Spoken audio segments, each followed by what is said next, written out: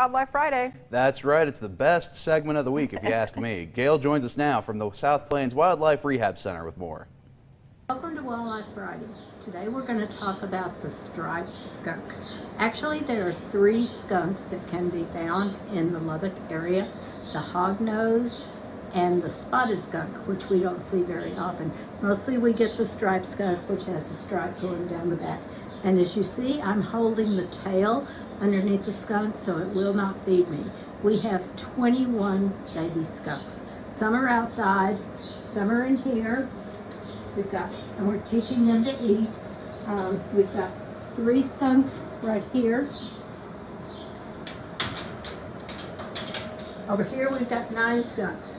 We've just cleaned the cage and they're learning to eat. They're eating chicken and baby food and formula, and there's 9 in there.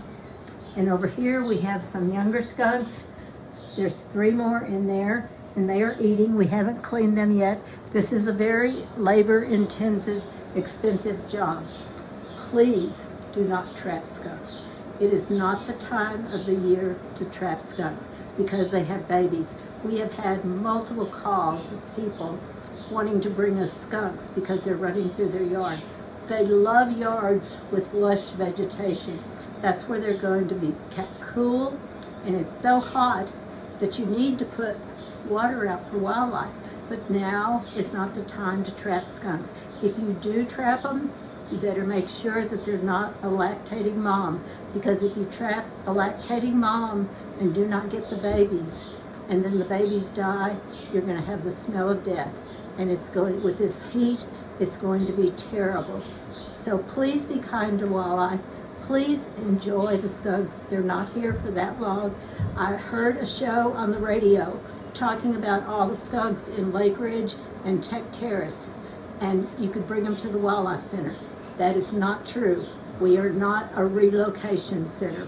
We only take in injured and orphaned native wildlife. We are like a hospital.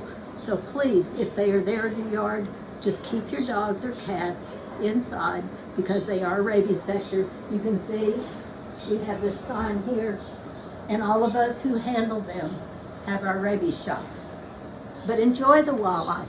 It's nesting time, and it's time that everybody's having the babies. They'll be gone soon, and you won't have to deal with the problem. Thank you for watching KLBK Wildlife Friday.